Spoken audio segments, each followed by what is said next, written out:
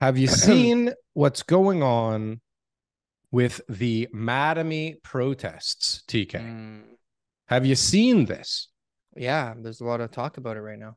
It is so stupid. It is so interesting. And I think we are going to Ineffective.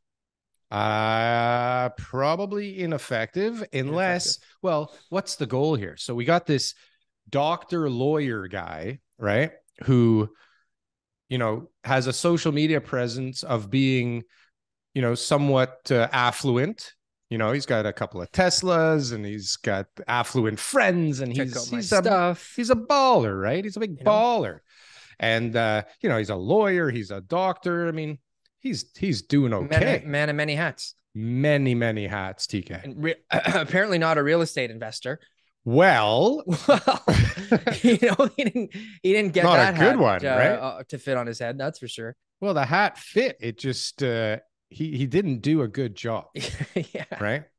yeah. So like, who in their right mind speculates on not one $2.4 million new construction home, Hmm. but two Yeah. $2.4 million Listen, pre-construction homes? I And can these are I can not afford to buy houses. two of them. That was the story when he's in the line. Hey, what are you getting? No, what lot are you getting?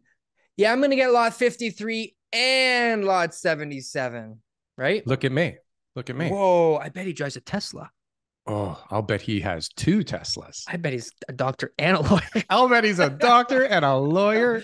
You know what, Darryl? I think we should cut this out because this is really bad press, right? So let's not throw this guy under the bus too much. I think Oh, he's gonna get enough. I threw him under the bus He's so gonna hard get enough on roadkill as it is. I don't on think we should. Twitter.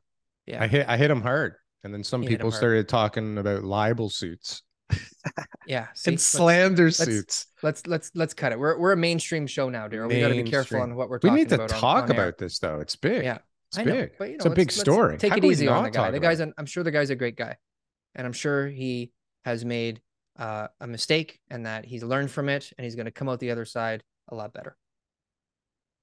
I think that that is not correct.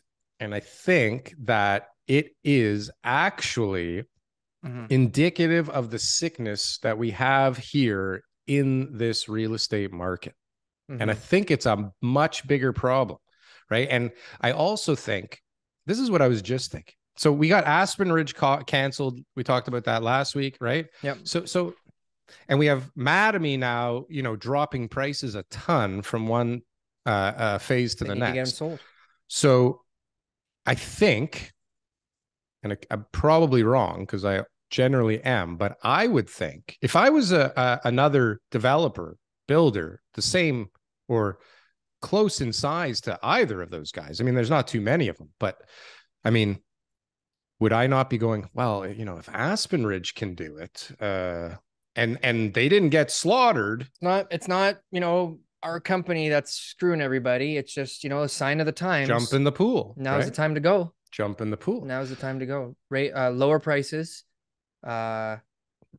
launch projects. I think there's a lot of projects launching. There's projects that are launching right now that have been trying to launch forever, and all of a sudden now it's like they're launching, and I'm seeing it because I'm in these WhatsApp group with all these agents, and it's like, here we go. Then you've got the projects that have been for sale for like over a year, and they are throwing incentive after incentive after incentive. It is like a trip. You're going to get a trip, and you're going to get, we're giving away a car to one lucky agent, and your commission was going to be here, but if you sell three, it's going to be here. And that's like, they are throwing 7-8% so commissions. much at these projects to get them sold, which tells me they're not moving. And there's No, they're not advertisements. moving. There's a couple projects that I won't name that I've been following, and that they are advertising like crazy. They're spending a ton of money because if you got 200 houses to sell and you have to take $100,000 hit to get them sold, that's $20 million, right?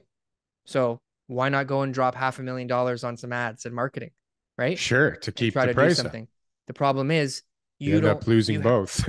exactly. The problem is you don't know. You're just starting to marketing. The way marketing works is you have to be doing it consistently for a long period of time. For me, just to go and start marketing a project and all of a sudden start putting it on XYZ, billboards, radio, TV, whatever, nobody recognizes it. They don't even know what you're talking about. There has No. to be a continuous stream of information over a long period of Constant. Yeah. time. And that leads to more sales because you've built a brand, you've built success, and you've captivated the audience.